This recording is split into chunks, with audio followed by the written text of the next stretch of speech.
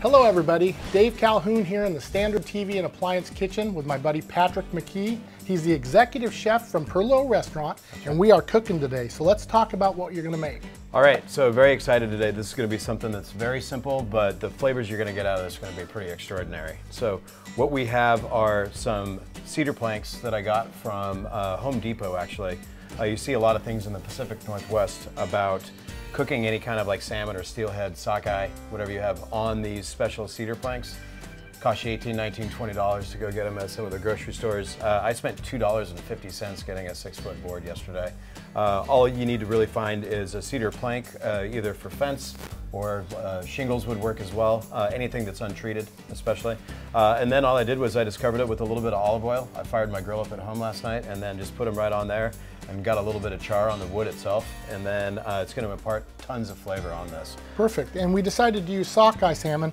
A couple reasons. Number one, it's in season right now, but also for people that are cooking steelhead, we're in the winter steelhead time, it's very lean. It's not as fatty as, let's say, a spring Chinook or a fall Chinook. For sure. So the steelhead and the sockeye, you cook a little bit differently, but let's talk about what you're going to put on it. Okay, great. So what we have is a little spice rub. I like having all my little spice rubs going. So what I have here is primarily brown sugar. And then with that, we put a little bit of orange zest, and then a little bit of it's called ancho chili, so a little bit of a chili powder as well.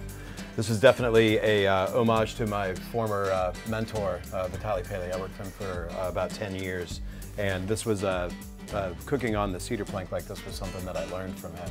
So I'd like to show everybody what it is that we do. Sure, and I can smell the pepper from that. It's for sure. It's got a really good smell to it. Not super picante, you know, it's not very strong in heat, but it's got a lot of good chili flavor. So anyway, all I'm doing is I'm just going to rub this with it, and this is almost just a cure. There's a little bit of salt, the orange zest like I was talking about.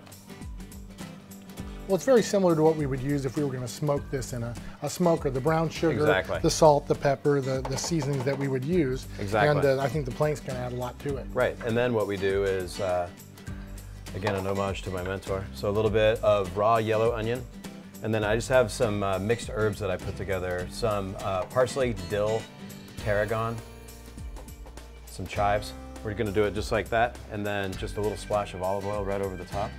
We've already got our oven going for this. I've got it set at about 400. We've got a little delicata squash that I prepared here. So basically, they're round squash. You can see what we've got right here. This is the delicata.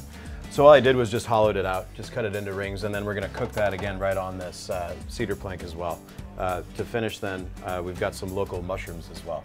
So some chanterelle, and then this one is a cultivated mushroom called a hen of the woods. And these ones you already sauteed up ahead of time? I sauteed ahead of time. I didn't want to cook these from raw. I've already cooked the delicata squash also, so all we need to do is reheat while we're cooking the fish. Great, let's throw it in the oven. We're ready to go. That looks delicious. All right, got everything nice and hot. See how the onion just got very, very little translucent. The herbs are still on there and they're nice. Yeah, it's got a nice glaze to it. Right. So then just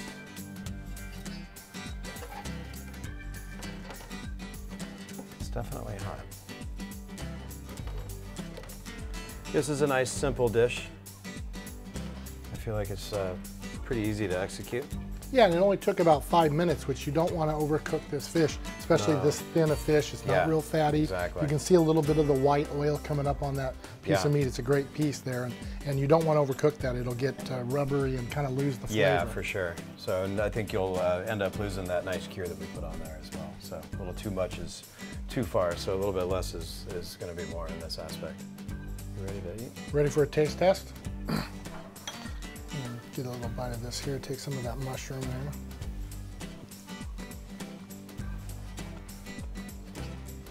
The mushroom does it. The mushroom adds a lot to it. It's really got good texture. It's not too sweet because it's a really light rub. Right. But the mushroom adds a lot to it, and I've never done it with the mushroom and with the onions on it. I've always just kind of lemon pepper or whatever you get used to. A little fancy, but I think it does the trick very nicely. Yeah, that's delicious.